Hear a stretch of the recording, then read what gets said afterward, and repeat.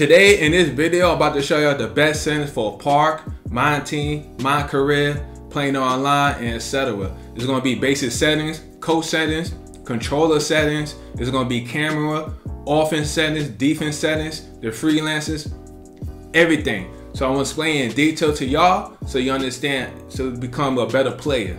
All right, you don't have to be at 90%, 95, 85%. It could be any percent except 50. You don't want to be that, but you're gonna be at least 65 or above to become a better player. Okay, we're gonna go to settings first. All right, make sure y'all practice on Superstar or Hall of Fame in the TKU if you want to work on your jump shot. Now, fatigue on, we ain't worry about that. Feedback. Some people want it off, but you want to see some feedback in the bottom of the screen while you're playing. Make sure you put all shots. So that way you can see everything. Alright, camera shake is on your personal preference. I like to have it on because just in case you want to make it shake and make them miss, but you don't want the camera shaking on the free throw line, you can turn that off. Alright, perfect release animations. Some people would rather have it on, some people have it off. It's up to you.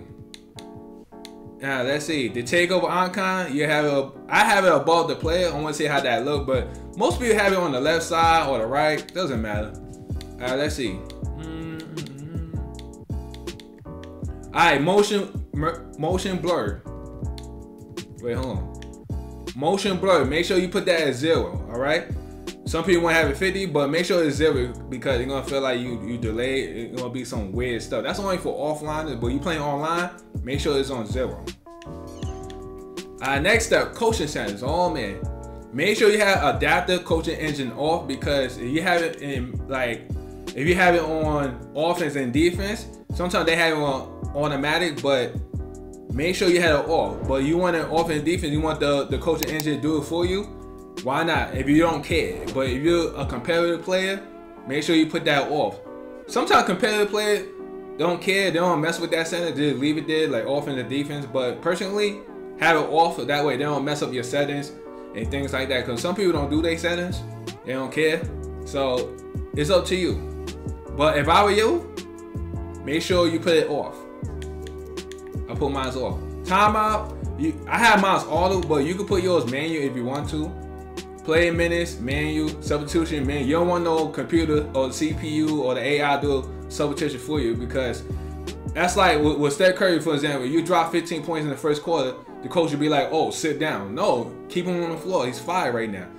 So 2K on some weird stuff. When you're on fire, they bench you anyway, which is stupid. You'd be like, what the hell? So make sure you have that menu. Rotation, keep that there. Now, if you plan on running plays or freelance, make sure you put all plays so that way you see the diagram on the court.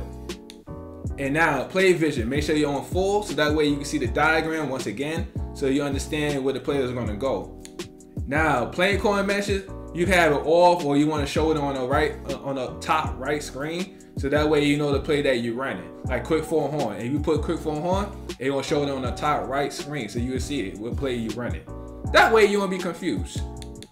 Alright, offense and calling, put that manual. Defense and calling, you can put that auto or manual. It's up to you. Late game fouling, put that in manual because you never know you're gonna be in a close game. So make sure you put that in manual so that way you know when to foul. Some people be like, if you put on auto, they be fouling for no reason. Even though you like say you lose, right, or you lost already, they still fouling. Why? The game's over. Now team communication, you can have that on, or offense or defense, up to you. But it depends on the situation. I don't think they do nothing. Alright, freelance series order. You can have it dynamic or static. It's up to you how you want it. But dynamic is kind of better. And repeat the success, meaning that if you successfully scoring, you're gonna keep doing it over and over and over, and they cannot stop it. So you could repeat that, or you could put do not repeat. It's up to you. Now, team cut to the basket. I'm glad they added this feature, finally. It's almost like space to floor feature back in 2K18, and they took it out in 2K19. So it been about 4 years since it had been in the game. I don't know why they took that feature out in the first place, because they want the AI randomly cut to the basket for no damn reason. So now you don't have to deal with that no more. So that's good, especially if you want to come freelance. a 5 out, they just stand there at the spot. Or like say you going to the corner and they at the corner, they get out of your way. So you in their way, they get out of your way. That's how it goes. So make sure you have that in menu, so that way the AI don't school you over on the turnover. And personally, I haven't turned on a ball like that ever since that they add that feature back in the settings. So that's good. Make sure you keep that in menu. Okay, now controller settings. Here we go. Vibration is on your personal preference, but I like to have it on just in case. And layup timing, you can have it. Some people have it shots only, but now you can put shots and layups. But you want shots only, you could do that. You don't want time your layups, it could be automatic. Let it be. You don't have to. But this right here is questionable. They changed the name, but this one right here where it says set point, it means early. And jump means very early. It means that it's very fast. Very fast. I don't think you want that. You're gonna mess up your timing. Set point is a good spot to aim, especially if you playing online or Myteam. You're gonna need that. Now, if you're a park player, you can have it pushed because it's a 3v3. So they're not gonna close out you that fast because it's a lot of space. So most park players have it on push, but if you're a playing online player or Myteam player, make sure you have set point because most of these guys got slow jumpers. So you're gonna need a set point so you get your release timing off before they contest you. Because the defense closed out so fast, you were like, damn, man, I was in the air a long time ago. It just contest you from there, so you don't want that. And this one, release is very, very slow. You don't want that. You ask yourself to get an L in this game. Alright, jump shot meter. Oh man, this is controversial. Personally, this have it off. You really don't need a meter nowadays. You really don't. The meter is gonna throw you off and you gonna start missing. I don't see people hit contested shots with a meter on. I don't see that. So most likely you wanna hit contested shots, a tough shot, make sure you have your meter off. And you have a problem shooting with the meter off, just go practice. Go to 2KU. Practice with the player. That's all. Layer timing. I have mine off, but you can leave it on if you want to. Most people have it on nowadays. So why not have it on? Free throw meter, make sure it's off. I'm gonna tell you why. I'm gonna give you an example. If you're using Shaq, for example, if you have the free throw line and you're using the meter, you're gonna miss 90% of the time. So if you have your meter off and Shaq is on the line, you can easily time it. You're gonna green it. So if I were y'all, just turn it off. You'll be a lot better off. You're gonna be making your free throws better that way. Now this right here is all this right here where it says shot meter location, all that is perfect preference. It's up to you.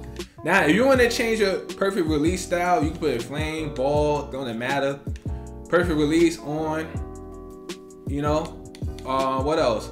You could change the sound effects of your perfect release, like power blast. I like having power blast. You could change whatever you want, jazzy pop, surprise, you know, stuff like that, you know. The rest all that is perfect preference. Oh no. Actually, alright, this is the dribble. This is the dribble tips, right? So the post it, make sure it's on absolute, because if you put it on camera relative, that means that if you're in the corner and you're trying to dribble the ball, it's gonna change the control. So you don't want that. So make sure it's absolute at all times, because if you everywhere in the court, they're gonna keep the same controls. All right, so that's what that means. All ball offensive mode, absolute. Double team reaction, just have it on manual or auto, depends. Help defense button function, double team. You call for help, double, doesn't matter. Alright, call for a pick versus fade. Make sure you have that in manual, because sometimes you have that in auto, they decide to cut in their own. Like even though you put pick and fade, they're still cutting in a weird angle, so make sure you have it on manual. Alright, what else? Defensive strength. I just mess around with it, but I put like at least 30, 25. Depends on the situation. Box out assist strength. Make sure it's on 50 or 85, 75, depends. You just play with it. Park. If you play park, it's very different than playing with AIs with Myteam and playing online. So it's very different. So just mess with it. If I were y'all, just put it around 60 or 50 or leave it alone. Alright, passing, you can make it open or directional, or you can adjust it yourself. Alright, next, is the camera. If you want to adjust your camera, all you gotta do is go here. Cause a lot of people be asking me this years ago. Like for example, it's 2K camera. What this does, I'm gonna give you an example. You can zoom out or in like this. You see? Now you want it low, you can make it low all the way to 1. It's up to you. Like this.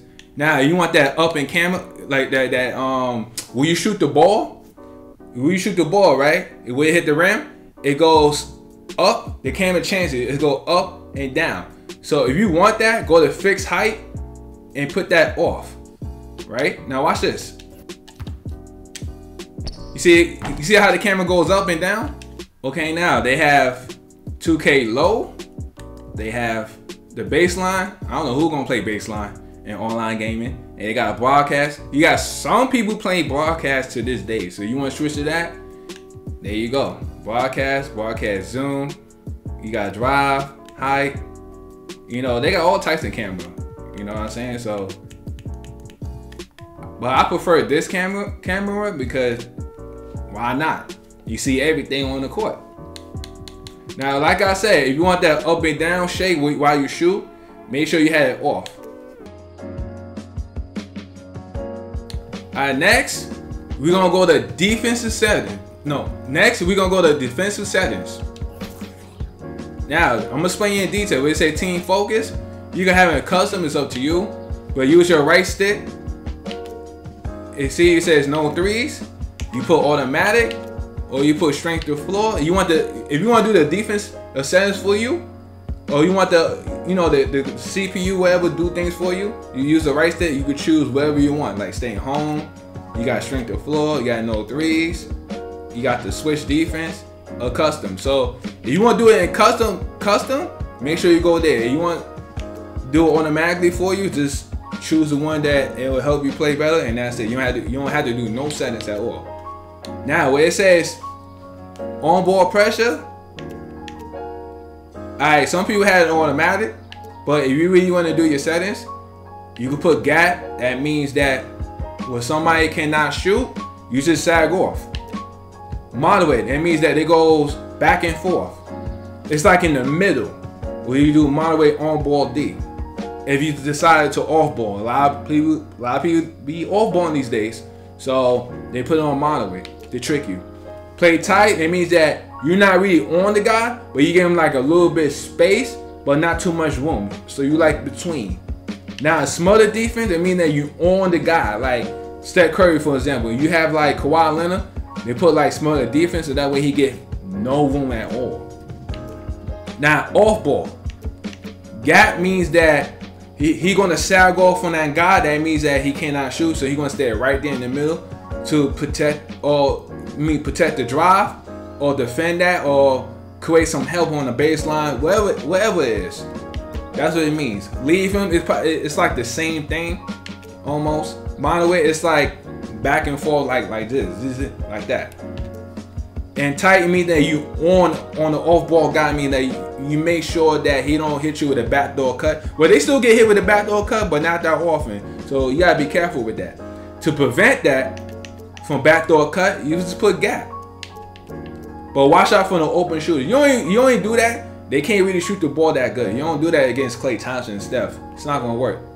Cause they're not gonna do no backdoor cut with Klay Thompson anyway. And denial ball, you only put denial ball on shooters. Don't put it on slashers like LeBron, Michael Jordan, Giannis, or probably Dame Dollar. You don't want to do that. You want to get killed with backdoor cuts every time. So be careful with that. Alright, force direction, you can make them go middle or baseline. Hash, most likely I go no hash. No. Oh, you can't change it right now. But alright, say they wanted to play on ball screens as a center or guards. Make sure you can put switch, or you could go over. Because most of the time they want like a 3-point place. So you make sure you go over that way, you can stop the shooters. Or you could put switch. But my team, you could get away with putting switch. Especially with OP cards is coming out. But playing now is a little bit different in skill. So you gotta be careful when you put switch. Alright, stay at chat, make sure you put yes. Yes or always. Because they changed the settings from last year. So you put it always. I'm gonna tell you why. Because especially on Play Now Online. Play Now, if they see the mismatch, they're gonna go to that mismatch right away because it's hard to score these days. So you gotta be careful with that. So when you put always, you're gonna prevent that. So that way the big guys don't guard the small guy. He stay on their man. Say like Kawhi and guard Curry. If I put stay attached, he gonna be on Curry all the time. Either he get hit with the screen or not, or he go over, he go under. He gonna be on Curry. He's not gonna be stuck on the screens or switch over. Alright, all ball screens, you do the same thing. You go over or you switch. It's up to you. Post, you can put behind so you get the rebound most of the time. Or you play passing lanes, or you play help defense. Cause you can't control everybody. You can't control everybody. So CPU gotta put in some work too. Alright, screen help. Most likely it depends on the situation, but most likely you don't want no help at all. Just put no help, dry help, no, cutter help rules, no. But it depends on how the opponent plays. He's just like running into the rim all day or slashing to the rim. You might as well put help defense.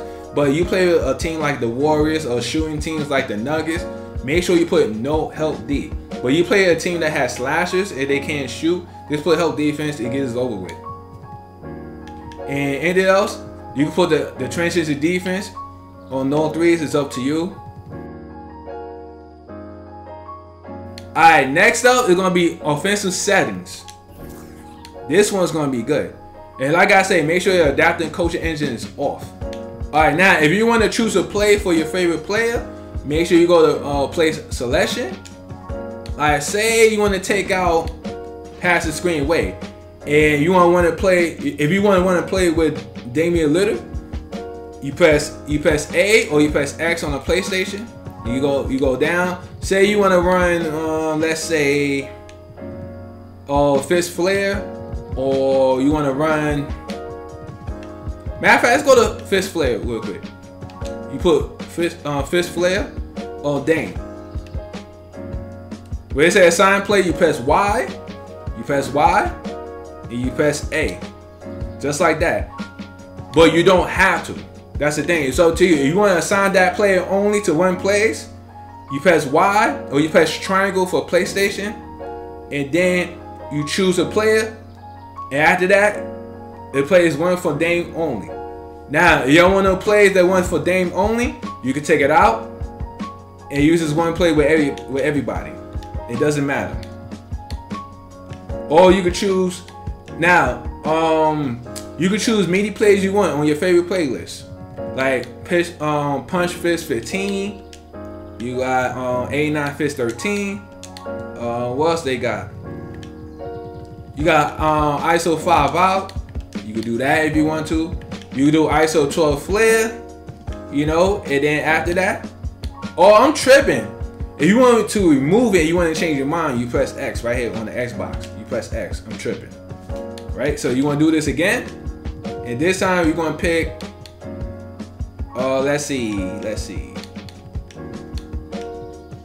A quick stagger. Let's pick that one. Now, if you want to choose a freelance, make sure you press A, and then you can choose any freelance you want, like 5 out. You got 4 out, 1 in. You got 3 out after. 3 out after means that you put powerful centers that cannot shoot. So make sure they're inside the paint, so that way they don't be out there in the perimeter and they can't shoot. Because otherwise, you know, guys want an off ball. And plus, you get many rebounds you want if you keep missing. Depends what kind of big man you play with. Okay, 5 out means that all the guys staying out the 3-point, behind the 3-point line or the perimeter. Bucks 2018, you got Denver 2018, Jazz motion, you know the rest. So let's give an example. Say I put pace there, then I could put 5 out. Sometimes you need to change your freelance in the middle of the game, depends what kind of defensive scheme he run against you. So like say he plays zone, then you could do like flow whatever, or you could do 21 delay. So sometimes you need to change up your freelance sometimes too. You can't always play with the same freelance if he cannot stop you. So you could choose 4 freelances, 4. Now let's go to series. Series, I don't really mess with that. You got to practice on that on your own on TKU. So you gotta practice these things like the C-point series, the chest flare. So make sure you work on these as soon as possible. If you want to work on the series, like a 5-hour series and things like that. All right, say you want to use your favorite plays. You go to the D-pad button, you press left, and then you go down where it says favorite plays. You choose a button like A means quick isolation, like this. I'm gonna show you quick isolation. Or you go to floppy, you press X, motion. All right, your favorite plays right here, you press RB, you press LB, and then after that, you press RT to go to the next page. But you gotta do it very fast while you're in the game. So you gotta get used to it. You press A, you press X, you press Y to one of your favorite plays. That's it, that's all you gotta do. It's very simple. You gotta do all that extra. Like this, for example, you choose a player, and then you go to poster, you press the right trigger and all that. That's too much work. Like, look at all this. But some people do it that way, but it's up to you to do it that way. You press, I'm gonna show you something. You press LB, you press any button, any player you want to choose and want to play with. Like for example, with Giannis, you press RT, and then you choose to play for him. So you could do it that way, or you do a favorite plays with the D-pad button, you press left. Now, if you want your freelance, you want to change your freelance during the middle of the game, you go to D-pad button right, and then you press R&B where it says freelance, and then you go to pace, 5-out, flow, or you go to 21 delay. You press LB on that, you press Y on the flow, and change your freelance around. So that's all you gotta do, guys.